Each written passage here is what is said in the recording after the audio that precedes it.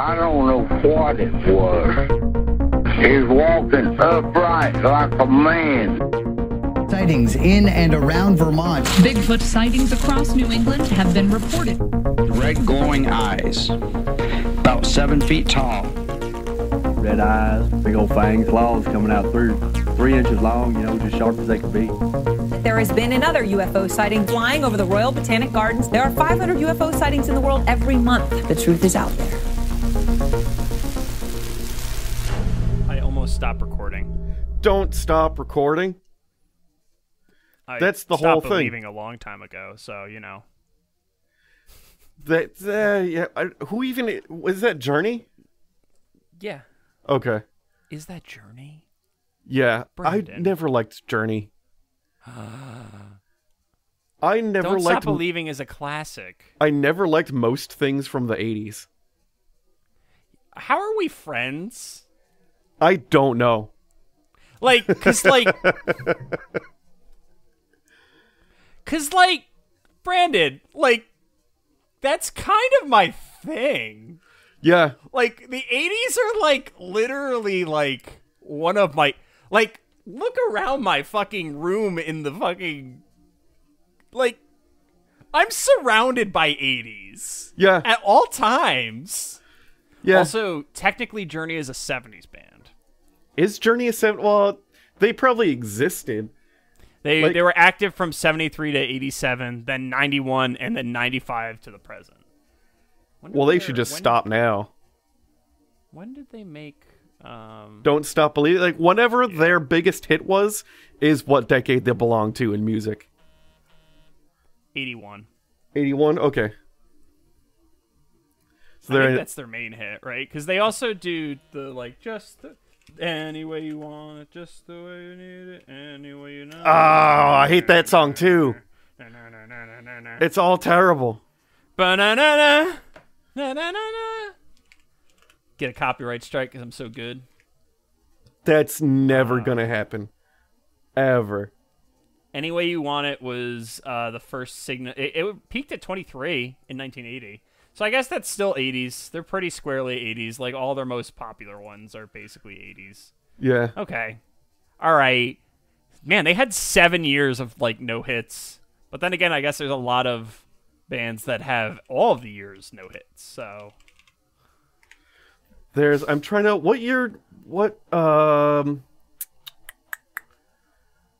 I'm trying to think when... What year was Zappa in the Mothers of Invention? Oh, I don't know that one. I don't know. If they were 80s, that might be the one 80s band that I like. The Mothers of... Yeah. Wait.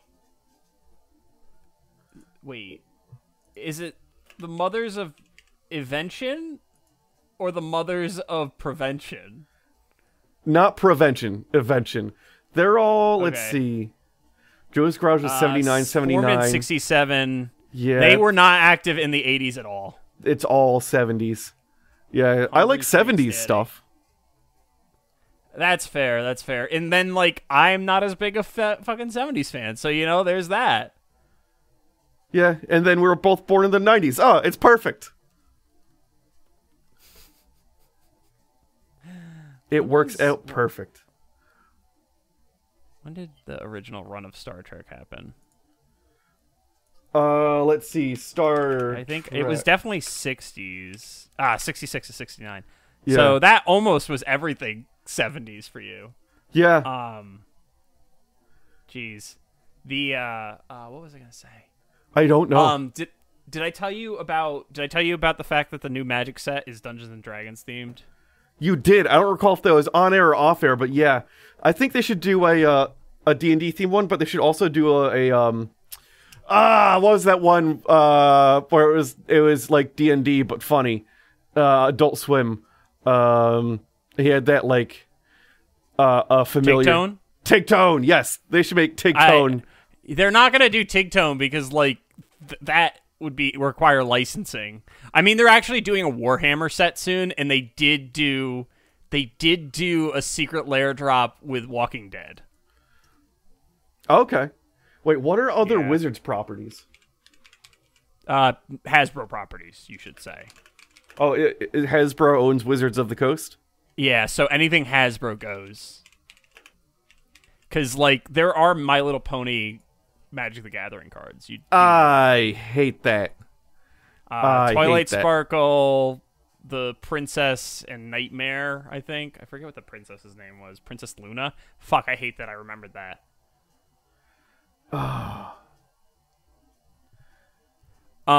So I had, like, a Mandela moment, by the way. Okay. Watching, that just reminded me, talking about, My Little Pony. I had a Mandela moment, and I was not alone in it. Christina shared this moment with me. What was it? We were watching Loki, and are you done? Did you finish it? I'm done. Okay. Okay. But we're not going to talk about it on there. I was watching Loki, and Miss Minute I thought was Applejack. The voice actor? Oh, yeah. That's... And, like, because she sounded identical to Applejack. Yeah. And it was Tara Strong. I'm like, oh, yeah, Tara Strong was in My Little Pony. And, like, for whatever reason, I'm like, oh, yeah, definitely. Brandon, Tara Strong voiced Twilight Sparkle. She didn't voice Applejack. So I'm super confused. I never connected any of those dots, but now that you say it, it was very My Little Pony Applejack. voice. Yeah. It was very Applejack, and I hated it. Well, I actually... No, that's not true. I loved it because Applejack is Christina's least favorite My Little Pony character. Why? So Applejack's like the best. You were a simp for Rainbow Dash. Rainbow Dash is actually the best. Yeah, you were a Rainbow Dash simp, so don't even come at me with that. Yeah, so like I was like the entirety of the series I was messing with her. And really so you were fun. messing with yourself. No. I don't care. Is the trick. Also, speaking of weird shows, I'm all over the place today. I don't know why. Yeah. I'm usually all over the place though, so I guess this is pretty much par for the course for me. Have you heard about Sexy Beasts on Netflix? I have not. What? Okay. So Google Sexy Beasts Netflix, please. Yes. Just real quick. Just real quick. Oh, I feel like this... Wait a minute. This could either be very much my thing or very much the opposite of my thing, depending on what way the show takes it. Okay. Is the point to make the most disconcerting, like, the weirdest shit, like, is it makeup artists makes this shit and they just send that, like, to an elevator and whoever weirds out the most people wins? Or is it not that? It's a dating show. Yeah, so this is very not my thing. So, Christina and I watched 4 episodes of it last night. I suspect I'm going to watch some today. It was... So, I wouldn't call the show good. Here's the thing, right? It's not a good show. It's terribly cut and edited. But the human tragedy that is this show is inescapable. Continue. Basically, the premise of the show is you get 4 people together each episode. One person is the person who's, like, picking people. And then the other people are, like candidates. So it's like miniature bachelors that are in one episode. The twist, though, is everyone's wearing extremely heavy makeup that makes them look like animals. Now, I have a question, though. Are they doing their own makeup, or is it there is a makeup? So it's a dating show where so 2 people get paired up, and then they go to separate makeup artists who do this bullshit to them, and then they have to go on a date like this? Well, no. So not even that. They get 4 poor souls, do makeup to all 4 of them. I have no idea how they decide what the makeup is whatsoever. But they get 4 souls, put makeup on them, and then they have them do a speed date, right? One of them gets disqualified, and then they reveal their face, right? Okay. Then they do another date, and the person picks their sexy beast who's going to win. Yeah. And then they reveal what the person looks like, and then they reveal what the person they didn't accept looks like, and then they reveal the person who they did accept. What? They should just mash this up with Love Island and call it a day. It's to paint a mind picture for people listening. All of the makeup look like the creature people from the TV show Grimm. Like, they all look like they could be on that show. The beaver's the most upsetting to me, or the dolphin. I'm really not sure which. The dolphin I find the most upsetting. The beaver and the fox look like they're actually, and the mouse look like they're actually from the show Grimm. Chicken person looks like he's in a really high value, like porn version of Foghorn Leghorn. Right? It looks like it's a really high budget porn parody of Foghorn Leghorn. I hate what you just said, but you're right. Yeah. You're right. I mean, the whole thing looks like a high-budget porn parody, to be totally honest, though. That nails it, except the dolphin. No, that's high-budget porn. That's dolphin high-budget. Stands out. Right there, that dolphin, that's the, like, fringe shit, is what that is. It took me a while to realize that thing in the middle was a blowhole and not, like, a jewel embedded in the forehead. But everyone on the show is terrible. They're all terrible, and they're all children. They're like 21 to 24. That's so young. Oh, yeah. And, like, they're, like, one of them was talking about, like, getting married and, like, how they were gonna find their husband on the show. What? It's 2 dates, Brandon. It's 2 dates? It's 2 blind dates. Also, there's some interns at work, and I have nothing in common with 21-year-olds. Like, other than anime. Yeah, that's literally it. I can't relate to the younger. I can't relate to the youth. I can't. The youth, they don't even use CDs. Like, they never had to use CDs. I mean, I don't use CDs anymore, but I don't anymore. Oh, actually, that's a lie. I have a Streetlight Manifesto, the Hands That Thieve album in my car, I believe. No. Yeah. Somewhere in between. I have one copy of Somewhere in Between in my car that I leave as, like, if my phone is dying or almost dead, I switch over to that as my emergency music. Yeah. Because Streetlight Manifesto is always good, but that's a whole nother they've thing. never experienced the difference between anti-skip CD players and regular CD players. They just haven't. We're a transitory generation, us millennials, though. So, like, we're kind of different because we've experienced, like, so many different varieties of technology. Oh yeah, because, like, we started with cassettes. We existed during the entire reign of CDs. We had mini discs potentially. We had, like, I had the Harry Potter books on cassette, so I could listen to them on cassette. Yeah, we're transitory. Generation. Other people will never experience Zunes or HD DVDs. Listen, dude.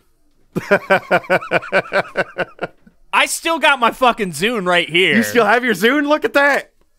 I can't charge it anymore because I don't have the proprietary charger for it anymore. But I got my Halo 2 edition Zune. Oh, Halo 3, sorry. My Halo 3 Zune right here. Yeah, like, they'll never know Zunes. I've got lots of HD DVDs that I can never watch again because Blu-ray one. I chose incorrectly on both Zune and HD DVD. I don't think you chose incorrectly on Zune. Zune is superior to an iPod. I do still believe Zune is superior and that they were both phased out by just phones. Well, yeah, phones became just because, like, it used to be the music player you chose, like, the aesthetics of it had a huge play in like why you chose it too. But But man, I'm looking at this Zune right now, and like I'm so glad I haven't gotten rid of it. It's just beautiful to look at. It's a shame that I'll probably never be able to turn it on again, though. I'm sure you can on eBay find just like Zune chargers, or go to some like estate sales or something. But Brandon, that's more money than I really feel like spending. One, and two, I can't access Zune. I can't access Spotify on my Zune, so like I'm post-owning music too, unless like I really like the music. So it's kind of like whatever. Oh, I'm the same. I'm post-physical media, with the exception like the new Pokemon games I'm getting on physical media because I want that. I always get Godzilla movies on physical media. Fair. And that's mainly because Godzilla movies are a nightmare, a rights nightmare. So I'm not fucking around with that. Yeah, if it's something you're going to want to watch like a few years from present, then you should own it on physical media because you don't know what's going to happen with the licensing between now and the future. You should make digital copies of it because so like data rot is a thing, just as a heads up to everyone. Anywho, we should probably start the episode. We've been talking about random ass shit for long enough. Yep. But like I feel like people have just come to accept that at this point. Oh god, we went 15 minutes because I started talking about Zunes. Yeah. I'm very passionate about my decision to choose Zune. We were like one of like 4 people in the entire school who had a Zune. Yeah, and we were like the 4 cool people. I don't know about that, but I definitely wasn't.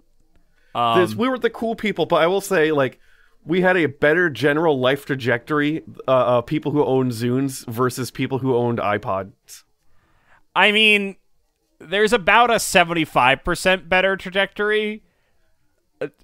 25% of the people who own Zunes don't exist anymore. Yeah, that's true. So, like, we'll just temper that. So this is a podcast about cryptids, supernatural, ghosts, which I guess are supernatural. Me talking about Zunes and being religious about pieces of technology, all that good stuff. I'm John. I'm Brandon. 96 episodes in, and you finally nailed it. That was the perfect intro. No, it's not. I can't believe we're at 96 fucking episodes. We're at 96 episodes. So because we're moving towards 100 episodes, I've been doing some tidying up on my list. Okay. So this week's cryptid, Brandon, was cited in 1995. That's fairly recent. Yeah. Its taxonomy is, depending on who you ask, canine or reptilian. There's a difference. The region, so the region that I'm going to tell you, it's reptilian exclusively in that region. Okay. The region's Puerto Rico. I was expecting this to be a U.S. one. It's Brandon, Puerto Rico is technically the U.S. It's a Chupi. Yeah, it's a Chupi. It's a Chupi. Do you get what the hint was now? It's a Chupi. No. It's the music that they played in for the Warthog in Red vs. Blue. Oh. The polka music. Oh, I get it. Yeah. I get that hint. Okay. Yeah. So this week's cryptid is one that I've been putting off for a while. So long that only Marty and Clay were in the patron notes. That's how long it's been. This I imagine would have been a harder one because it's one of the most popular ones. And the most you would be wrong. Oh, okay. So I've long considered it to be one of the heavy hitters of cryptozoology, and while few that can compete with the infamy that is Bigfoot, in recent Google Trends, Chupacabra is actually a close third to Mothman. So it goes Bigfoot, Mothman, Chupacabra, but generally in terms of like knowledge of cryptids, it's Bigfoot, Nessie, Chupacabra is what I'd say. Just in general, like that's fair assessment. That's the kind of back of the envelope thing, which is kind of surprising considering both Bigfoot and Nessie have been around for over a century, and Chupacabra has only really been in vogue 95. for 25 years. I would have thought it would have been older than that. Oh, Brandon. I hope you're ready for this story. Is there a lot of people, like, backdating things? There is, but I completely ignore all of that because I don't find that interesting. Okay. Or particularly relevant to the story. It's how the Chupacabra came into existence that I'm more concerned with, and I think it's hilarious. Okay. So, growing up, I had assumed that this creature was an older one, when in fact it was one that has come into existence in our lifespan. Much like, as much as I hate to admit it, Slender Man, who for some reason people think is real. That I just don't. People do. Like the fact that those girls tried to kill their classmate because of Slender Man indicates that they at least thought, on some level, he is real. It's not just Slender Man. I've found that I've got some like younger nephews and cousins and shit, and the younger folk, they don't have the word tulpa in their vocabulary. Yeah. But there are things that they are aware of having been created on the internet, but are also still afraid of, in the sense that they may be real. Oh, there's a lot of tulpa. Like the notion of the tulpa which is totally fucking like the conception of tulpa that we have today is totally fucking racist. It was come up by like some white lady who went to India. So like that's a whole a lot thing. of white people go to India once. Yeah, and then they come up with a whole religion or some bullshit that like appropriates all the shit. But so like tulpa are kind of like in vogue in terms of like the explanations for supernatural entities lately. Because like the rake is another one. That's another one. Which I think if you mention the rake, you get attacked by the rake. So like rake. I'll keep an eye on your webcam. Yeah, it might die. Cartoon cat is one. Cartoon cat? Yeah. That's new one. That's a new one to me. It's that. Okay. Yeah, I know what that is now. Yeah, so like despite a relatively short lifespan in the annals of cryptozoology, the Chupacabra has captured the public's consciousness. Although, to be honest, cryptozoology itself as a concept is less than 100 years old. Now, this week's primary source, and pretty much my exclusive source, is the book Tracking the Chupacabra, The Vampire Beast in Fact, Fiction, and Folklore by Benjamin Radford, which you can take out on archive.org, which is what I did when I read this book. Oh, nice. Shout out archive.org. Yeah, so this is like, basically, this cryptid is an urban legend type cryptid. It's kind of more similar to the Toronto Tunnel monster in that regard, except it has completely captured the imaginations of a sizable portion of the world's population. And I have some theories as to that, and I'll get into it later, but yeah. So with that, let's examine one of the first canonical instances of this cryptid. So, Brandon. Yes. March 1995. Pokemon is still not out. I think Beast Wars is airing. Let me check. I don't know. Beast Wars was dope. Did you have the Beast Wars video game? I'll take that as a yes. Beast Wars was still a year out. Yes, I did have the Beast Wars video game, Brandon. What do you think I am? Some kind of person who's not obsessed with Beast Wars? True. I still have the physical copy of that game. Do you? Yeah. That's cool. I had that for the PlayStation. Oh, I had it for the PC. Yeah. What happened in 95? What else came out? Well, there is one thing that I know came out in 95. My sister. Oh, really? Yeah.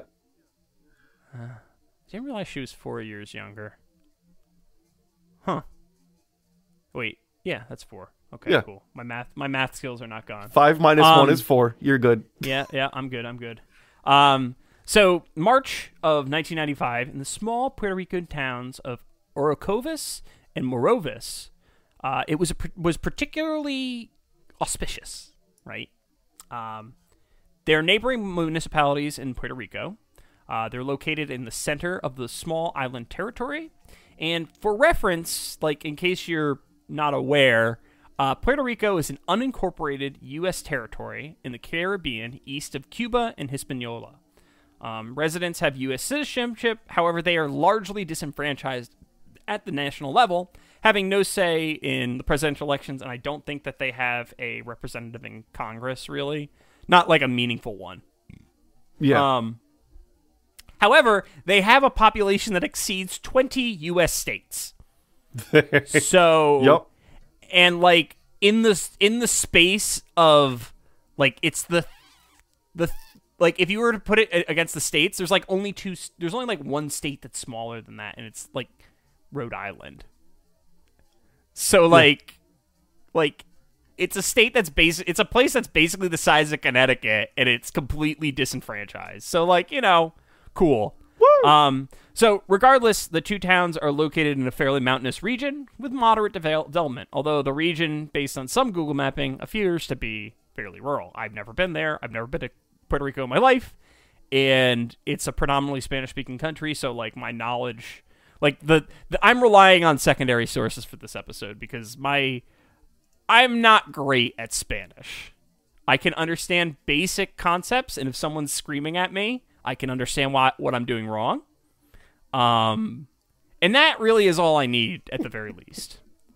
I have the ability, so I have the ability to detect shame in any language when I should be ashamed. I don't necessarily know what people are saying, but I know when I should feel shame based on people's tone. I'm very good at picking up on when I should feel shame.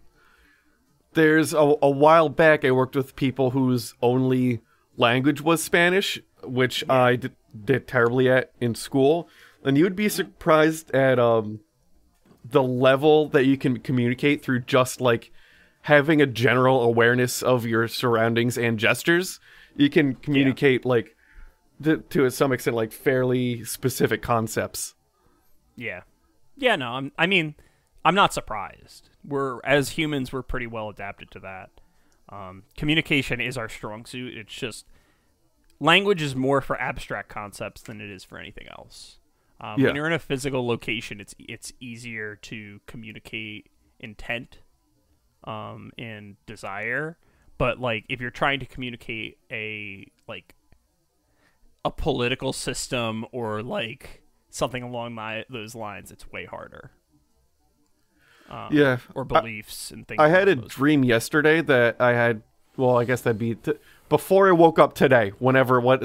During my last sleep, I had to explain to the Queen of England what prog rock was, but she had never listened to rock in general before.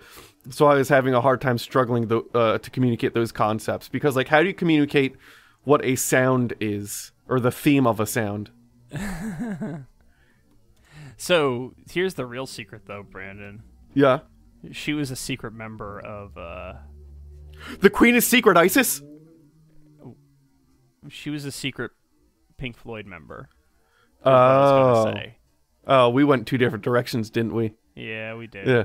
We really did. We went like so different, like so wildly different. Like we're completely on different wavelengths today, I guess. Possibly. So anyways, getting back to the story, that March, residents reported that animals had apparently been drained of blood through small puncture wounds on their necks. Goats were the primary targets of these mysterious exsanguinations performed by some unseen vampiric creature. Now, with a comedic flair, the elusive perpetrating creature was dubbed the Chupacabra. Now, Brandon, that literally means what? Do you know? I heard it means goat sucker, but I don't know Spanish well enough to know if that's true or not. So I just Googled goat in Spanish. Cabra is goat, Cabra's and chupa goat. is the onomatopoeia for suck, I think. True. Okay. I think. I'll believe it, because they have different like animals make different sounds in different suck. languages. It literally means suck. It literally means suck. So it's literally suck goat. So goat sucker. Yeah. Which takes me back to that Family Guy clip about the cow getting milked. So, an interesting fact about the Chupacabra, though, is the original coiner of the term is unknown. Well, we have two potential people who it could have been. Gotcha. Silverio Perez and Ismael Agallo lay claim to the honor, with Silverio Perez being the one who claimed it was him first, and then another guy, his friend, was basically like, nah, this was Ismael. Okay, so they were in the same social circle. No, not maybe. I don't know. Okay. There's a lot of people in Puerto Rico, so I don't know if I'm comfortable making that assumption. But it should be noted that historically speaking, the term Chupacabra is not a new one. It was used to describe whippoorwill birds on the Western show Bonanza.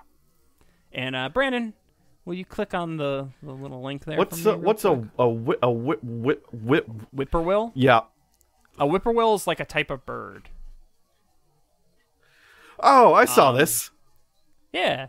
It's like a it kind of looks like a sparrow, but it's got a longer hook on the beak, and it's a small, tiny little gray bird. Yeah. So in the Bonanza context, it had been referring to the folklore that whippoorwills would drink goat's milk. So while the moniker is the same, the noun which it defined was strictly different. So in the case of the whippoorwill, goatsucker defined as it was focusing on the milk, whereas in the case of the Chupacabra, this vampiric creature, it's focusing on blood. Blood is thicker than milk. Oh wait, is that true? I was just saying that as a joke, but now my brain just went to, is that a true statement? I don't know. I don't think so. It depends on the type of milk, right? Because if it has a higher fat content, probably not. Yeah, so let's see. So Brandon, we've mentioned this. We've talked about this before in the past. Not on the podcast, but we've talked about airbrushing. Yes. You know what my least favorite statement is about airbrushing? Oh, blood is in fact thicker than milk. I just looked it up. What's up? Okay. Do you know what my least favorite thing about airbrushing is? Cleaning the gun when you're done? That sucks, but the other thing is when people describe the level of mixture that you're supposed to have, they always say it's the consistency of milk. Yeah. Brandon, what kind of milk is it? Is it 2%? 1%? 2%, 1%, skim? full fat, half whole? and half? I drink oat milk. Yeah, what is it? Is it almond milk? It could be almond milk. No one fucking says. Yeah. Do you know how mad that makes me? I need specificity. Yeah. So I think I'm pretty sure I've been using that completely wrong the entire time I've ever probably airbrushed. Because when I think of milk, my brain goes to 2%. That's what I do too, but I don't know. I always go either too watery or too thick. I always fuck it up. That's why you need test sprays. It's true. But as we've seen in past context, the act of naming a cryptid is frequently the point it becomes real to the populace. Mokele Membe, Nessie, and even Sasquatch are in part defined by the acquisition of their moniker. And we'll go over Nessie and Sasquatch, but we talked about Mokele Membe and how after it got its name, it kind of exploded in terms of people looking into it. And really, Chupacabra is no different. As Benjamin Radford puts it, the one-word label gave it a name, currency, and credibility. And soon, dozens of eyewitnesses would give it dozens of chaotic forms. It would be a whopping 5 months before the Chupacabra was first sighted in Canovanas, a town 20 minutes east of the capital city of Puerto Rico, San Juan. So, That's a pretty long time. But, like, here's the Yeah. thing. During those 5 months, people were absolutely accusing the Chupacabra of killing their animals. So, like, there's no description of it. But for 5 months, people are, like, scapegoating the Chupacabra. Yeah. Now, Brandon, before you scroll down, if you haven't scrolled down already, can you describe to me what do you think of when you think of the Chupacabra? First thing that pops in your head. So there's two of them, because there's the dog with mange version. Yep. And then there's the alien version where it's got like eyes like how people in the 50s would have thought aliens' eyes looked, and then it's got like a mohawk of spikes, kind of like the Needler from Halo, but in like one line. No, that's actually a pretty those are the two like most popular variations of it, I'd say. And not so much like reptile, it doesn't come to head necessarily. It's more like alien monster versus weird dog thing. I always get like a reptilian feel off of the spiked one, if I'm gonna be completely honest, because like it kind of reminds me of like a spiked dinosaur mixed with a gray alien. Yeah, kind of. It's like a little fusion dance right there. So, in September of 1995, Madeline Tolentino, a housewife from Canovanas, was the first to spot the creature. The creature, she said, had large, dark eyes, similar to gray aliens, that curved around the sides. So, like, it kind of, like, went up to the temples. It walked bipedally and was about 4 feet in height. So, like, usually the general range is anywhere from 3 feet to 6 feet, which is a very wide range. I've never heard of the 6-foot Chupies. Oh, boy. Yeah, so the arms and legs were skinny, and they terminated in 3-fingered hands and 3-fingered toes. Well, 3-toed feet. 3-fingered toes? 3-fingered toes. They've got, well, basically they kind of look like 3 fingers, so, like, whatever. So continuing, the similarities to the grays, the creature had no nose, and instead had a pair of nose holes over a thin, lipless mouth, although depending on who draws it, it's different. Like, sometimes there's teeth, sometimes there's, like, a grimace or whatever, but whatever. Yeah. Additionally, spikes ran down the Chupacabra's back, starting on the head, as you described, in the more reptilian form. And at this point in the story, you might be confused. Why is the cryptid being described as a reptilian little goblin, right? Photos of the Chupacabra are usually more of a mangy coyote than anything else, right? Yeah. Or they look kind of like a Wolverine or something along those lines. They're very much more like... They're more dog-like. The descriptions and the photos are, like, extremely different, right? Which is kind of weird for a cryptid. So that's a very good question, Brandon, that I asked rhetorically because I'm full of myself. But we're not there in the Chupacabra's timeline yet, so we'll come back to that. We'll come back, like, you know, we'll get back to that. But let's keep talking about the reptilian version of this vampire. So the creature mainly stayed in Puerto Rico until early 1996. Given the landlocked nature of Puerto Rico, this is unsurprising because you wouldn't expect, like, you're not expecting a Chupacabra to hop on a log and, like, go to Miami. Right? Yeah. However, daytime talk shows know no such boundaries. In March of 1996, and what can I say? The Chupacabra is just a winter cryptid. It likes the cold. It must. Christina Saralegui, I don't know if I pronounced that last name right, covered the Chupacabra on her show El Show de Cristina. And now, while I can't find the Christina show segment, the Christina show, yeah, it's literally the Christina show. And while I can't find the segment in question, and, like, I literally can barely read and understand basic Spanish, so, like, give me a break. The show aired on Univision, which is a network which supplies content to many speaking countries in the Americas and the United States. So, like, Chile, Mexico, United States, Puerto Rico, you know, just all over the fucking place.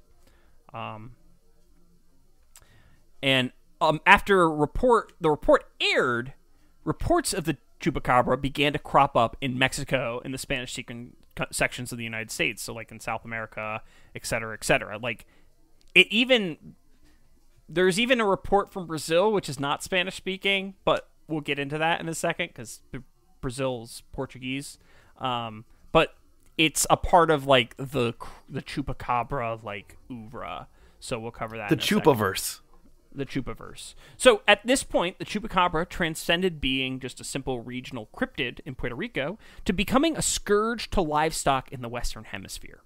Now, after its apparent exodus from Puerto Rico, the Chupacabra began to make appearances in Spanish-speaking countries in the Americas, as I mentioned before. As was the case in Puerto Rico, these stories were largely the same. Dead animals found apparently drained of blood. 2 puncture marks are found at the neck or somewhere else. The explosion in Chupacabra sightings largely follows this pattern, with the lion's share of discoveries of its supposed influence. Let me re-say that, because I read that wrong. Basically, people find the bodies. They don't see the cryptid. Yeah. They find the bodies, and they're like, this is the Chupacabra. Yeah.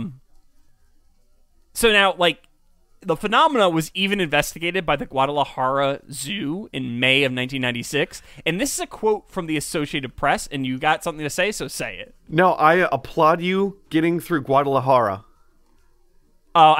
So Guadalajara is something I had to say a lot because a lot of manufacturing at IBM went through Guadalajara. So I was familiar with how to pronounce it. Oh, okay. I was like, man, he tackled that one really good just for a casual line read. That was good. I know Guadalajara. I know Guadalajara. That's a place that I've talked to people from, and I've had to communicate with engineers and assembly workers there. Yeah. So that's an easy one for me. Okay, nice. Mm-hmm. So this is from the Associated Press report about the Guadalajara Zoo investigation. The dead animals all reportedly have tooth marks about 1/3 of an inch across in the neck and appear to have been drained of blood. Rumors of the attacks on livestock are roaring through Jalisco despite official doubt and denial heaped upon them. Francisco Rodriguez Heron, director of the Guadalajara Zoo, took a cast of a paw print and said it looked like that of a large dog or wolf. So I always pictured the puncture marks being farther apart than that. For them to be 1/3 of an inch, that's like a Nosferatu kind of bite there. It's also kind of a vampire bat bite too. Yeah. To be fair. They're real close. Yeah. So they're pretty well. Also, I'm not sure if it's 1/3 of an inch across in terms of the spacing, or if that's the size of the puncture. That's another important thing. Oh yeah, is that their diameter? Or is that was their the way center to center? That was the way I spacing? read it the first time, but it could be either. And, yeah. Whatever. But soon after, Cryptopedia favorite Joe Nickel produced a report for Skeptical Inquirer magazine that noted the wild dogs were literally always the cause of the goatsucker reports in Mexico. Literally, every case could be attributed to wild dogs. Scientific investigators and police alike found that the reports were simply predation by wild dogs in Mexico. They would stake out the farms that the Chupacabra struck, and without fail, a wild dog would show up. Okay. There is literally no cases that I could find in which it was anything other than a wild dog when someone went to investigate it. Yeah, no one observed a small lizard alien gray thing. No. Yeah. Now, the Chupacabra was then reported to have struck Calama in Chile, April 2000. Unverified reports allege that as many as 300, and I read one place someone said 800, but I'm going with a 300 number because that seems more reasonable, had been found dead. Some of which had been drained of blood. Some of which. Keep that in mind. Not all of, some of. It should be noted that the wilderness in the region hosted pumas and other small predators, and I'm pretty sure it's a desert region, around Calama, based on what I've seen in the Animal X video that I skimmed through because it's really hard to watch those videos. So really, like, just general attacks on livestock, not real news. It's more of the fact that there were, like, a lot of them. Yeah. That was the problem. Do they know that they have been drained of blood and it wasn't just the blood pooling because gravity? Huh? What are you talking about? Well, gravity, like, what are you talking about? Fluids may tend to settle. But what are you talking about? And then, like, if the fluid does settle and then it could appear that there isn't blood, but really you gotta, like, it's on the bottom. Brandon, we have like 3 sections before we get to debunking this. Okay. We have like 3 full sections. You gotta give me time to get there. So the event became a media sensation, leading to an investigation called for by the local governor, Francisco Segovia, that's it. Which took castings of footprints and revealed once again the perpetrators of the attacks had likely been feral dogs. If you're beginning to see a pattern, you're not alone. But ufologists started to get mixed up in the timeline and muddy the water a little bit, as they tend to do. Please tell me we're going to have some MUFON action. No MUFON. Oh.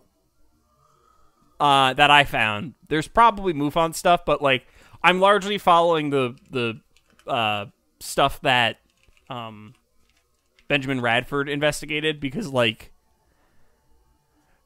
reading through Chupacabra reports is boring because they're all the same. Like, yeah. Literally all of them are the same, Brandon. It's so fucking boring. Like, there's nothing interesting. Like, the reason it took me so long to do this is because, like, I read a bunch of stuff, like, random stuff before I read the book. And it was just like, this is going to be a short episode because it's literally just the Chupacabra shows up, it kills a thing, then it drains it of blood. It's usually not seen. When it's seen, it sometimes looks like a reptile. Other times it looks like a dog, depending on where you are and when it was. There are pictures of it, and they find dead ones sometimes. The end. So, like, I'm very grateful that Benjamin Radford actually, like, did the research on this, because, like... Yeah, that sounds excruciating. This is, like... I thought I was interested in the Chupacabra, and then, like, when I started to research the Chupacabra, I'm like, this is so boring. Except for the alien stuff, because the alien stuff's pretty great. We're about to get into that. That's what I imagine what it'll look like. My favorite part about the Chupacabra is the episodes on TV where they'll have, like, some lady will be like, I found a Chupacabra corpse, so I cut off its head, and I've been keeping the body and head in my freezer for the last 6 months, but no research center would take a look at it. And then, like, Monster whoever on History Channel, is like they have the money to, like, pay some scientists to do it, because before he was like, no, that's clearly a dog, and they ended up just telling a lady that she's had a dead dog in her freezer next to, like, her fucking Eggos for the last 6 months. Oh, geez. What episode did we talk about the dead tiger on? The dead tiger? We definitely talked about it. It was in, like, the Texarkana region, right? Yeah. It was like it's like a skunk ape or something. I don't know. People like to put dead animals into freezers thinking that they're cryptids. It's just a thing. Yeah. It's a trend. It's really just a trend. So anyways, in fact, ufologists were on the Chupacabra almost as soon as it left Puerto Rico. Virgilio Sanchez Osejo? I thought I had this. Osejo? I think is the J and H? Osejo. Sanchez Osejo. There, that's it. That seems right. It's Sanchez and then Ocejo. I'm not sure how you pronounce that. And there's that nasty hyphen in there. No, the hyphen means nothing. The hyphen's fine. What did the hyphen ever do to you? The hyphen is not meaningless. It's like a pause. You must apologize. You don't even necessarily read the hyphen. Like, whatever. Of the Miami UFO Center allegedly took a plaster cast of a footprint of the Chupacabra in Miami, Florida, March 11th, 1996, which is like really like basically the day after El Show de Cristina, effectively, because like that happened in March, so like it was pretty quick. Now, Sanchez Osejo was convinced that the Chupacabra was not only the originator of this, but that it was extraterrestrial in nature for some reason. Now, there we go. The footprint. Yeah, I couldn't tell. I was like, what the heck am I... I see it now. So Sanchez the ufologist even believed that his print matched the print from the 2000 Calama, Chile case. To him, this affirmed the credibility of his cast and tied into Chilean rumors that the beast was extraterrestrial, which we'll get into in a second. Once again, I must note that the Chilean cast was determined to belong to a wild dog. Yeah, it looks very much like a dog footsie. Yeah, so unless it was wildly successful cover-up, which some members of the public did in fact believe in Chile at the time, this argument only serves to weaken his position. The print is in fact such weak evidence that Jonathan Downs, a credulous cryptozoologist as far as I can tell, who investigated the Chupacabra, decried the print as not being able to stand up in a court of law. Oh, good. Furthermore, Esteban Sarmiento, a primatologist and functional anatomist at the American Museum of Natural History, found evidence that the source print had either been sculpted or the animal's paw had been pushed into the ground. While the ufologist may not have been the source of the hoax footprint, he certainly appeared to be propping one up. It really looks like it's way too clean of a cast for it to be like... The dog would have had to bet, like, it would have had to have, like, two of me sitting on its back for the foot to, like, go that deep into the ground. Or the ground would have had to have been extremely soft, but I imagine if the ground was that soft, you wouldn't have that kind of, it would lose definition, because the ground would get all fucked. It'd get all fucky to get technical. It's way too clean. So now, as noted before, Sanchez Osejo is not the only person to propagate the alien Chupacabra theory. In fact, it's a fairly popular one. Now, returning to Chile, Chilean UFO researchers had their share of stories about the creature, which were carried in the newspaper in the region following the official explanation of the Calama affair. While I can't find the original articles, unexplainedstuff.com has the following to say about the local scuttlebutt. UFO enthusiasts theorize that aliens brought the monsters to test the planet's atmosphere in order to prepare a massive invasion for Earth. A widely popular story spread throughout Chile that Chilean soldiers had captured a Chupacabra male, female, and cub that had been living in a north mine of Calama. Then, according to the account, a team of NASA scientists arrived in black helicopters and reclaimed the Chupacabra family. The creatures, so the story claimed, had escaped from a secret NASA facility in the Atacama Desert of northern Chile, where the U.S. Space Agency was attempting to create some kind of hybrid beings that could survive on Mars. Now, Brandon, why the fuck would NASA be in Chile? Why wouldn't they just be in like our deserts in like fucking Utah? Yeah, or New Mexico. Yeah, why would they be doing like SCP shit, and why wouldn't they just be right next to the JPL?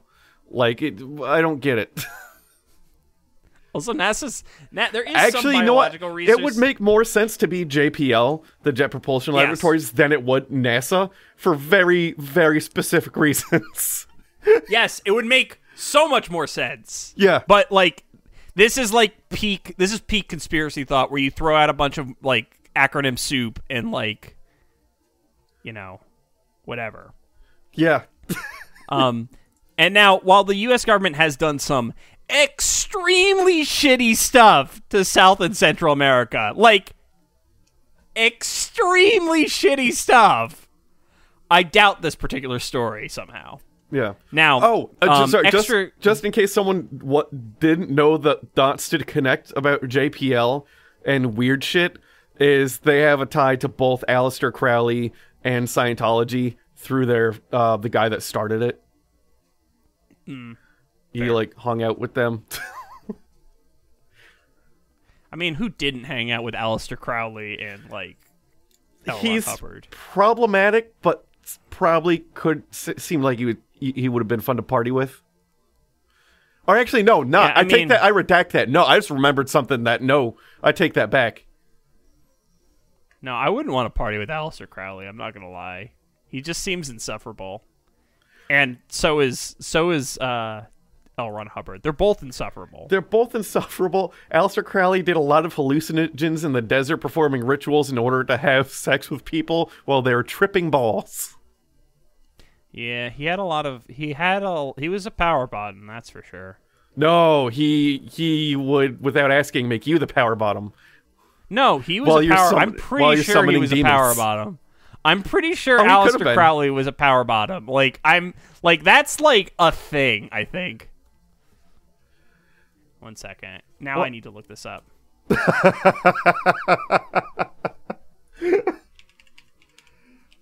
I thought. Let's see. Let's do Crowley.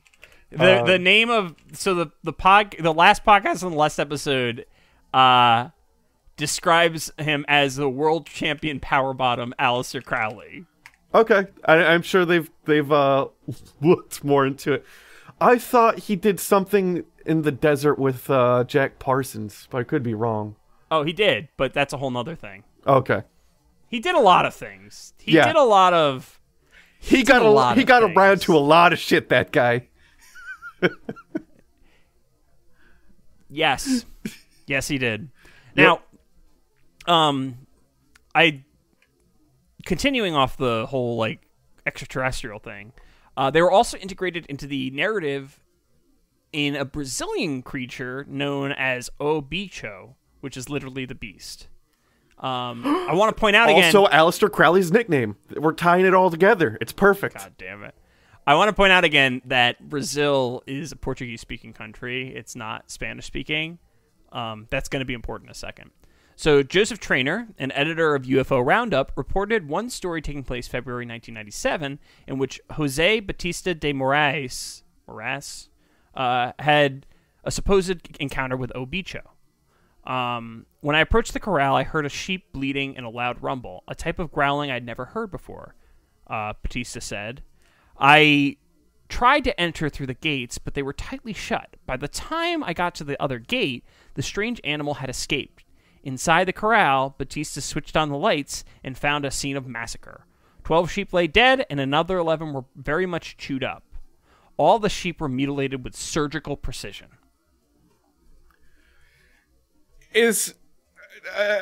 I'll hold off my comments till later in the episode. Okay. Yeah, I figured that would get you. Yeah, because it got me. So superficially, the story matched the tried and true stories of the Chupacabra. However, the lack of exsanguination is notable. As Benjamin Radford notes in Tracking the Chupacabra, the connection to the Chupacabra is one that is in fact fabricated by Joseph Traynor. The more interesting feature of this story, however, is how it more or less parallels cattle mutilation stories in the UFO world, which I want, if you want more on that, I think we talk about in detail in the Skinwalker Ranch episode, which is episode 21, which is 75 episodes ago. Yeah, that's crazy far away. I would have thought that would have been, gross. Yeah, gross. In both cases, the death of the livestock is frequently mysterious. The blood has been drained from the body with no pools nearby, and surgical incisions are frequently described. Really, to my knowledge, there are only two key differences between alien mutilation, cattle mutilation, and the Chupacabra, in that the Chupacabra is renowned for targeting of goats, and the Chupacabra is typically the scapegoat in predominantly Spanish-speaking communities in the Americas.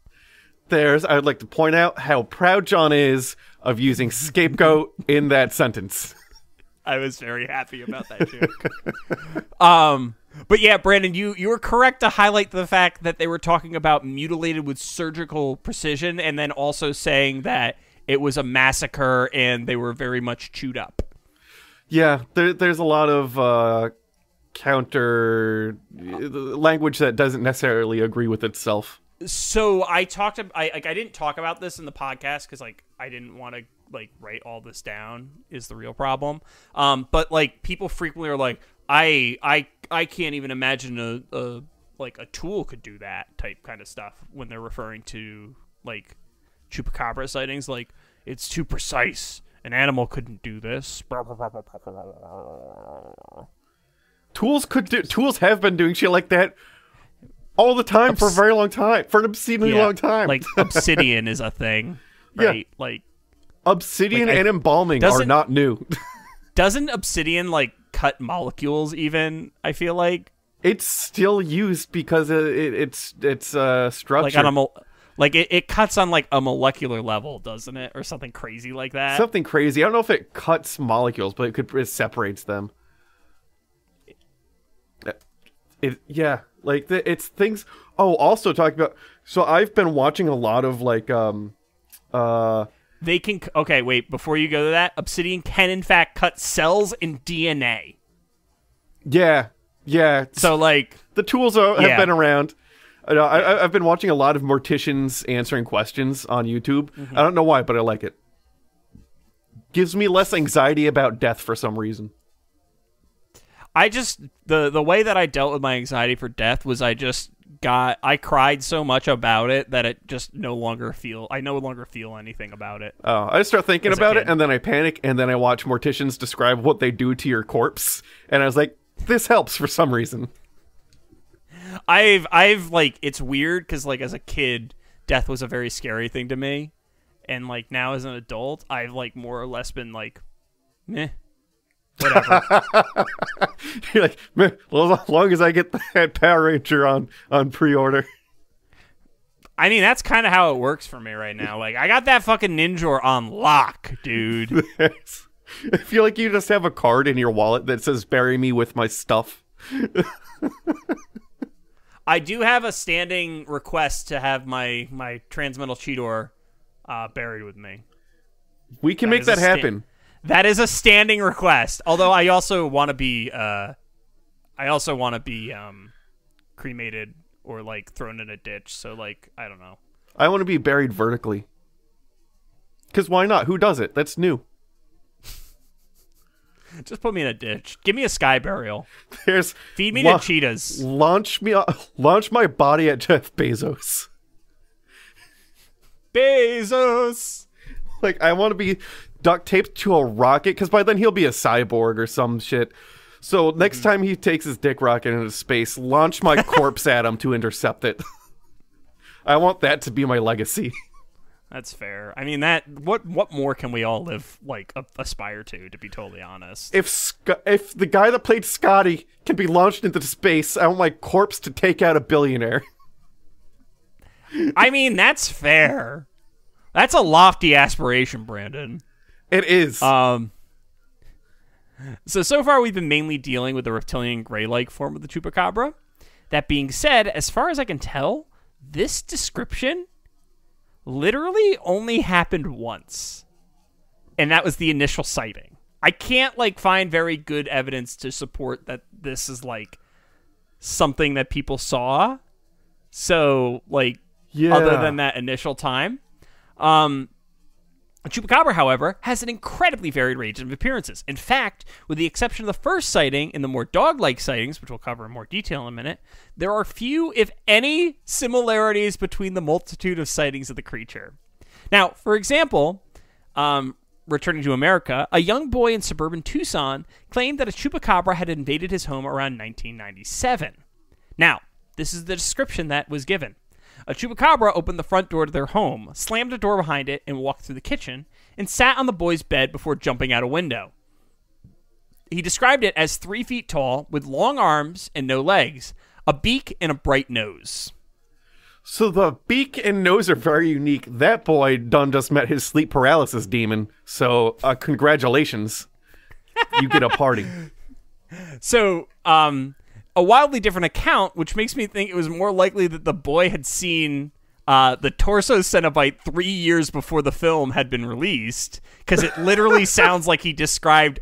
That description is the torso Cenobite from Hellraiser Inferno, but it released in 2000, so it can't be like him seeing that Cenobite. But like, it's got major Cenobite energy to it. We need to petition Netflix to keep the Hellraiser, all of the Hellraisers on Netflix year-round, not just some of them in October. Why is that? Oh, because I would watch every Hellraiser once a year if it was available on any of my streaming platforms, but it's not. And even there was like 2 years Netflix had all of them, and I just like one every day would watch one. Not even last. They didn't even have them last year. They had like one, I think Hellraiser 1 and 2. They didn't have even the weird ones. They didn't have. I'm like, give me my Hellraiser. It's my favorite horror movie. Why don't you own your favorite horror movie then? That has crossed my mind that I should, but I don't have a DVD. Well, I have a PlayStation. I could go. You could get 6 Wait, how many Hellraiser movies are there? One. There's a lot. You can get 6 of them right now on Vudu for $25, Brandon. You can get... Weirdly, it doesn't include Hellraiser, the original Hellraiser. There are, by the way, 10 Hellraiser movies. It has Hellraiser 3, Hellraiser 4, Hellraiser 5, Hellraiser 6, Hellraiser 7, and Hellraiser 8. It doesn't have 1 or 2. Oh, there's a reason for that. I think 1 and 2 are the only Hellraisers that Clive Barker was involved with, the guy that created Hellraiser, and all the rest of them were made without him. And I heard that they were making Hellraiser 12 with Clive Barker, but I think that's just kind of stuck in production hell. You can get a considerable number of the Hellraiser movies for $30. I want all the Hellraisers and all the Tremors. Fair. That one, the Tremors, is actually like locked to Netflix though, because they funded it. So, anywho, returning to the Chupacabra. In Chile, one person reported a Chupacabra as a strange winged beast about the size of the man running alongside his car as he drove home. The Chupacabra moniker appears to have been applied by the police in this case. And then another sighting in Chile describes the creature as a winged kangaroo resembling the Jersey Devil, which apparently had been captured by a miner in 2001. Reportedly, the creature then escaped and was cornered in a nearby mine, but the story ends after it gets cornered. There are a plethora of other descriptions of the creature, adding supernatural jumping, varying degrees of hairiness, and in some cases, even telepathy. I know of at least 2 cases that included telepathy. I like telepathic Chupacabra. There was one story about a person who got attacked by a Chupacabra that I didn't cover because, like, I tried to watch the story and it was boring. Yeah. So, like, I didn't want to, like, I would have loved to talk about it, but it committed the cardinal sin of just being too boring for me to, like, pay attention to it. I imagine the telepathic Chupacabra, it looks like that creature, but the way it drains you is similar to, like, Colin Robinson from What We Do in the Shadows. It's a psychic Chupacabra. Yeah. I mean, that kind of gets into the whole, like, so the Chupacabra is very much an extension of the vampire myth. Like, literally. It is literally just a reskin of the vampire myth. So, like, yeah, you're not far off. So, the prevailing descriptor of the Chupacabra has moved from a bipedal creature of indeterminate shape and begun to move to be more dog-like in nature. Now, it appears this shift occurred sometime in the aughts, because this is the variation I'm personally most familiar with. Like, when I think of Chupacabra, the first thing I think of is the mangy coyote. Yes. Like, literally, that's like, you say Chupacabra, that pops into my head instantly. Now, likewise, it's the only iteration that has, in quotes, photographic evidence. That being said, most of the photographs are of desiccated, mangy coyote corpses, which even a casual observer should be able to identify. A particularly noteworthy example of this is in the 2004 Elmendorf beef case, where a farmer killed the supposed Chupacabra in Elmendorf, Texas. The creature was 20 pounds, had a severe overbite, bluish skin, and was hairless. The creature was found ultimately to be either a Mexican hairless dog or a coyote with mange after analysis. The body was in really rough shape, so, like, it was kind of hard to ID it, and, like, DNA had been damaged by sunlight and stuff like that, so it's, like, it was kind of a nightmare to, like, try and figure out what it was. Incidentally, taxidermy Chupacabra is, like, a thing. Why? Like, in Benjamin Radford's book, there are so many pictures of people who had taxidermy Chupacabras, and it's just basically all taxidermied, like, mangy wool, like coyotes. Why would you want almost that, though? all of it. I don't know. And I have a picture of, like, a desiccated coyote. Yeah. Taxidermy is also expensive, by the way. Yep, check Testa.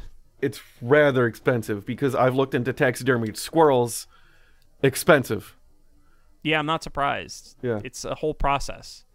There's also video footage of the Chupacabra matching the description running down the road, and you don't need to click that link because it's just a coyote running down the road.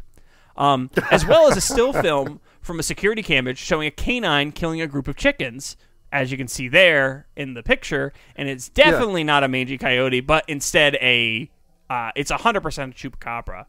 Like, although I guess you could make the argument that some people are saying that, like, it's a undiscovered or undefined species of canine, but, like, or it could just be a color morph. The thing the problem with Chupacabra is that the photographs they have of it are actually clear and thus disprove its existence. Yeah, it's pretty clear that it's not. Well, the dog Chupacabra. Once again, there's no pictures or, like, correct anything outside of that initial, like, description for the reptile Chupacabra. All of the video and photo evidence of the dog version of the Chupacabra exceptionally clear, which make it it's pretty obvious that it's, like, it's a wild dog or a coyote of some kind. Like it's really fucking obvious. The most out of focus thing in this image that you're showing of the Chupacabra is the chicken being ragdolled in its mouth. Yep. The chicken that is in the process of being killed. Yeah.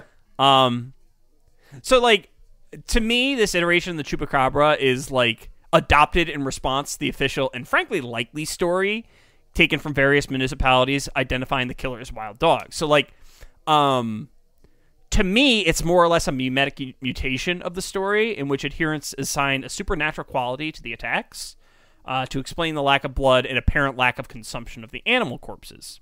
A Chupacabra, for some reason, is either more palatable or at the very least more exciting than a rogue wild dog. Moreover, assigning the blame to Chupacabras over a wild dog generally represents a fundamental lack of understanding of wild dogs' habits. A frequent codifier in the description of, like, why it needs to be a Chupacabra is because it left the corpses without eating them. Now, however, this behavior has been noticed in wild dogs in the past, particularly in Queensland, Australia, in which I have a quote from a Robert Belcher, a livestock producer, who said the following about wild dogs. A lot of people don't realize that when you're sound asleep, if there's one or two dogs in your paddock, they can do an enormous amount of damage in a very short period of time. They're not in it to eat, they're in to kill. They enjoy killing. This is what sets them apart from so many other predators. They're not hunting to eat, they're hunting to kill. For fun. But what drained the blood, you may decry? And for this, I point to cattle mutilations. While this is a gross simplification of cattle mutilations, the general theory is that blood is consumed by bugs, destroyed by the sun, or absorbed in the ground as it pools to the bottom of the body. To me, Occam's razor reigns supreme in this case because the idea of one creature needing to consume so much blood is patently absurd.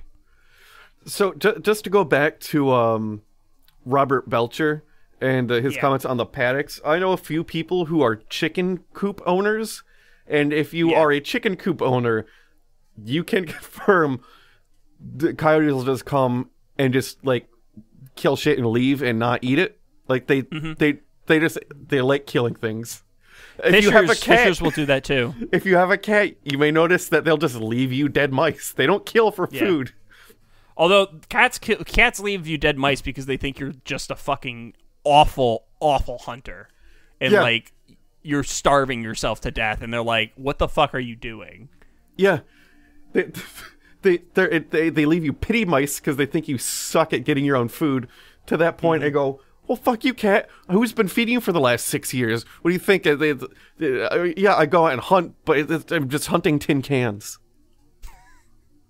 Sometimes I have to hunt down Dakota's food, so that's a thing. But yeah, so like cattle mutilation it's really just the same thing as cattle mutilation, as you mentioned before, like blood pooling, insects eating the blood, sun drying out the blood, absorption into the ground, because like we're also talking about like deserts, so like they're not exactly humid, and like the soil's not exactly rich with like moisture, so like it's going to go in, and then like there's so many freaking insects. But anywho, at the core, the Chupacabra is a modern retelling of the vampire story, and this is explored in great depth by Benjamin Radford in the episode's primary source. And like the evidence of the Chupacabra in folklore is really just the vampire myth folded into a 3-foot reptile, dog, or kangaroo package. Like, as far as I can tell, like everything that people are like, oh, the Chupacabra existed before, and like it's more or less just the vampire monomyth. Yeah. Or like in the same way that like you'll have werewolves everywhere and like stuff like that. It's a specific like type of fear that we have that is kind of endemic to human nature, and like we naturally bring it up because these are things that scare us, right? Like there's something that scares humanity at its base nature about like a vampire conceptually, and like that's fair. But yeah, so however, I haven't talked about the original Chupacabra yet, have I? So what caused the original Chupacabra? The alien description Chupi Chup? Yeah, what happened in Puerto Rico in 1995 that caused like the Chupacabra to come into existence? And in a word, Brandon, rats. How do we get from rats, which I would describe as very mammal looking, to a 3 to 6 foot tall alien looking lizard? So Jonathan Dow has presented a hypothesis that there was an explosion in the local rat population of Puerto Rico, which he has anecdotal evidence of, which, whatever, that led to an increase in the mongoose population. As the rat population dwindled, the mongoose had less to feed, and as a result, they started predating the local livestock. Once the mongoose population was back under control, instances of goat sucking then declined. Now, while this evidence is largely anecdotal, I kind of like this explanation because it makes sense to me. Because it's kind of like, oh, you have a bunch of wild animals that suddenly get very hungry. And there's a bunch of animals that they can eat, and like most fences aren't going to defend against a mongoose. So like the mongoose like go hog wild on goats and chickens and shit like that. Because they're already predators, so like, How big's a mongoose? I'm trying to think, can a mongoose kill a goat? I don't know. Scavenges goat meat. Tries to take 20 mongoose. Oh, mongooses hunt in packs. Mongooses can take goats down. Yeah. So like, it's entirely possible. They're vicious little fuckers. So yeah. But Brandon, this doesn't explain the gray-like reptile, now does it? No, unless is it like several mongoose standing on each other's backs wearing a trench coat? I don't get it. It's worse. What do you mean it's so worse? Much worse? How is it worse? It is so much like that is hilarious, and like patently insane the thing that actually is likely the cause of it, let me just begin. So, Benjamin Ranford has what I would consider a pretty convincing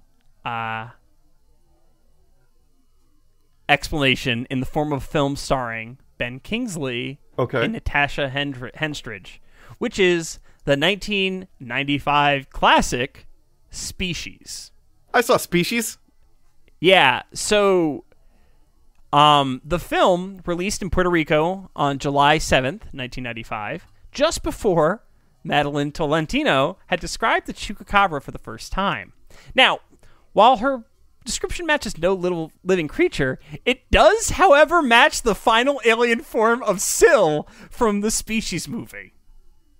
Wait, what? Producer Roger Donaldson and Frank Manusco Jr. even noted the design of Syl, in the design of Syl, that the creature should either drink bone marrow or blood from its victims. And Brandon, just scroll down for a second, because that's a screen grab from the Species movies next to a picture of Chupacabra. But that... Yeah, I think she just remembered Syl. Now, like... They're so, oddly similar. They're for like sure. They're incredibly similar. Like here's a not like blurry picture of it. I'm gonna send it to you on Discord. So like that's one pose of it, but like there's also this, and like it's the DNA of the Chupacabra is like deeply embedded. Yeah. Like deeply embedded in the design of Syl. Now, you could say that oh, they were inspired by it, but the fact of the matter is this design existed. It was made by H.G. Geiger like a year before the sighting happened because it was on film. Now, you also might say there's no guarantee that Tolentino had seen the film. However, Brandon, oh no. We know for a fact that she saw the film. How do you... Tolentino states that she saw a movie called Species. It would be a very good idea if you saw it. The movie begins here in Puerto Rico at the Arecibo Observatory. There's an experiment going on in the film. A girl in a glass box as a result of the experiment. When they try to kill her with poison gases, she breaks the box with supernatural strength. What came out from the inside of the girl made my hands stand on end. It was a creature that looked like the Chupacabra with spines on its back and all. The resemblance to the Chupacabra was really impressive. I watched the movie and wondered, my God, how can they make a movie like that when these things are happening in Puerto Rico? Now, yeah, go. That's bad. But so Brandon, she saw, and then she... Brandon, keep in mind that last line, the my God, how can they make a movie like that when these things are happening in Puerto Rico, strongly implies that she thinks that something like that is happening in Puerto Rico. Yeah. And Brandon, this is not me just like making an assumption. She then follows it up. So the interviewer asks this question. Does Species make you think that there might have been an experiment in which a being escaped and now is at large in Puerto Rico? Tolentino responded, yes, but they managed to kill her in the movie. That explains... So then, like, there's Tolentino who clearly has... her ability to connect dots... I'll say is much better than everyone else's, and that, oh boy, are those fucking things connecting dots that are way far away. But Brandon... And then people just ran with it. It gets even better, Brandon. She continues, look, a journalist told me that El Yunque, jungle wildlife refugee in Puerto Rico, said to be the Chupacabra's origin, was allegedly closed down because of the damage caused by Hurricane Hugo. He told me that the truth was that some experiment had escaped, not monkeys or anything like that. They never found those creatures. The journalist knows a lot about it because he's been researching it for a while. Brandon. Okay.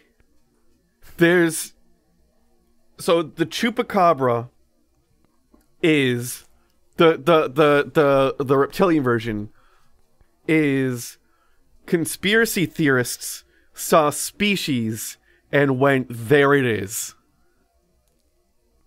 One woman saw species and went, there it is.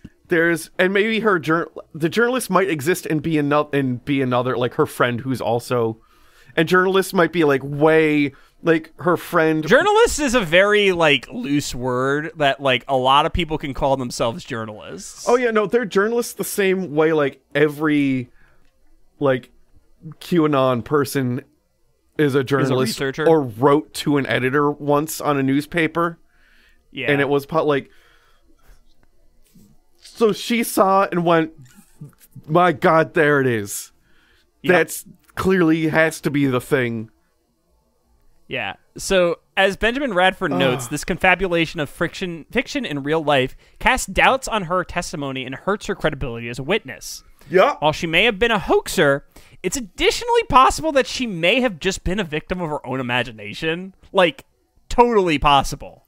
Like, yeah, I wouldn't be like, and this is not me even like critiquing the woman. Like, everyone's a victim of their own imagination in some way. Yeah, I'm inclined to say it's the latter based off of I don't think she's I don't think she's a hoaxer. I think she literally thinks that she saw the Chupacabra, but I think she like pareidoied it into existence. Now, regardless, Brandon, of its weird-ass origins, the Chupacabra has now entered the fabric of our reality. It's pervaded our popular media and captured the imaginations of people all over the world. Sightings of the Chupacabra are practically worldwide now, and it's more or less become a cryptozoological meme. Like Bigfoot, the Wild Hunt, vampires, or countless other paranormal entities, the Chupacabra has now become an excuse for the unexplained. Yeah. And that's all I have to say about the Chupacabra. I'm very happy. I don't think I could have done a Chuppy episode that would have gotten all that. I applaud you.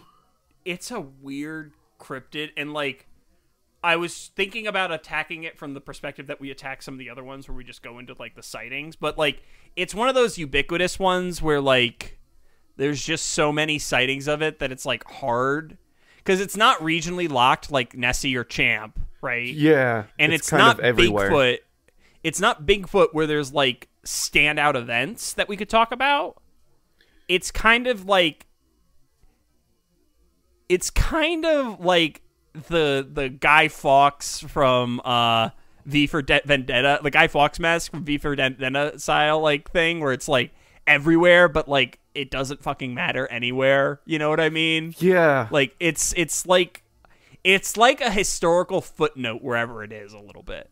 Like, yeah, it's kind of weird too in that like it's so varied all over, like, but all the descriptions are individual, and that like it doesn't have what Bigfoot has going for it, where different regions have very regionally specific Bigfoots that all share the same description.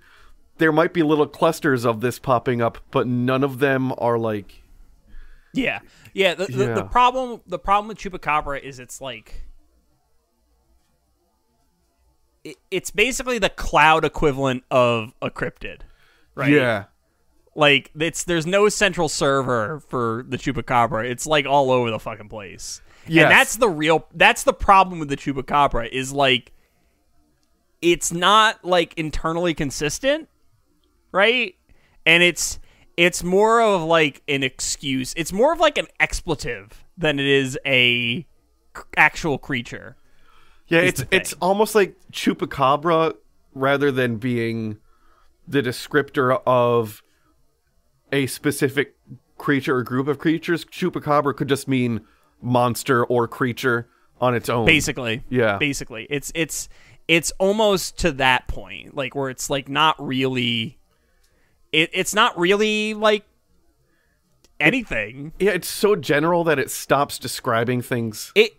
It's like a generic copyright in that way, right? Like it's like Band-Aids, right? Yeah, like exactly. It's like the Band-Aids of cryptids. Yeah, or Google, or the the Oreos of cryptids. Yeah, Band-Aids. If you're in the South, it's the Coke. Because if you're in the South and you order a Coke, they'll be like, so what do you want? Because for them, that's just fucking soda. Yeah. Or like Google, because everyone's like, oh, Google it. They don't mean actually go to Google. They mean whatever your search engine of choice is. I never say that, but that's because I value the importance of language. If I say Google it, I literally mean Google. Go to Google. You mean, yeah, go to Google. Yeah, if I'm saying Google it, I'm literally asking you to go to Google. I'm not asking you to Bing it. Who the fuck Bings anything? If you Bing it, you're a monster. Unless you're trying to get the money that Microsoft gives you for Binging things. Like if you Bing a certain number of things, they'll give you money because they're that desperate to get people to use their platform. How it can't be a lot of. To what extent? Like a couple bucks a month you can get doing that. Because like if that's a real thing, then there are people who just wrote a script. Yeah. To Bing things to gain. A few bucks. Yeah, no. I mean that's basically cryptocurrency. So like. That's not even hard to do. I can't program or write anything, and I know I could do that. Like, I know I could just create... Like, you have to Bing certain things. You have to Bing specific things. A dictionary of words. Like, you could literally just take the dictionary and tell it to randomly search, to randomly Bing anything, and then now Microsoft sends you money? You have to Bing specific things. Like, they give you missions. So. I bet you could still, like, ignore their... Because I bet all of the missions are things that are good for Microsoft. True. Like, things that they would want a higher search frequency of. So if you know what that is, you could probably just compile your own list of shit to Bing. Yeah. But, anywho... I think it's time to bring this episode to a close. So, as always, our website is cryptopediacast.com. Our Instagram is @cryptopediacast. Our Twitter is also @cryptopediacast. Our email is cryptopediacast@gmail.com or us at cryptopediacast.com. We have a Patreon, and as always, we'd like to thank our Jackalope level supporters. So thank you to Clay Sinclair, Marty Von Party, Bird Schneider, Jonathan Shepard, and fuck Andrew Jackson. We have a Facebook group that I don't post anything in. If you have monster requests or stories, be sure to send them in. Currently, Jersey Devil is on the backlog. And Wendigo will never be done.